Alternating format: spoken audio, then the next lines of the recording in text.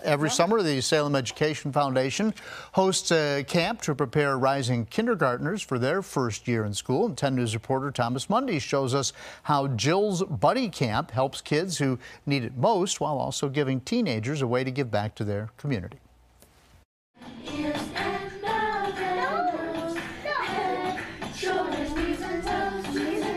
This is my favorite part of the summer. Each year, for 1 week during the summer, Salem hosts a camp for kids who are about to enter kindergarten.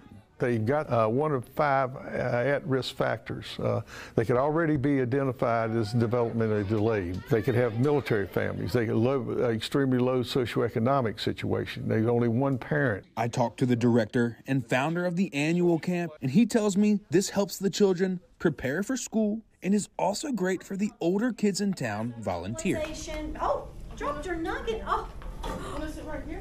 Thank you. We can't figure out who it helps most. I think really the big buddies benefit more than the smaller children. I talked to a former buddy who is now working to get her special ed teaching license, and she says for many of the buddies, this is an introduction for them into the world of education. I kind of thought maybe I wanted to do something more in the STEM math realm, and then just thinking about how much I loved doing this week of camp every year, I'm like, that's just so much more rewarding. I then talked to a couple pairs of buddies, and for both ages, they say they love this week.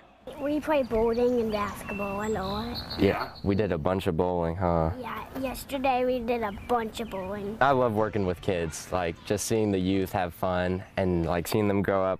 I think that's just the best thing. Everyone here wants to either work with kids or just loves being around them. They tell me while this camp is only a week, the bonds built here can last forever. In Salem, I'm Thomas Mundy, 10 News, working for you.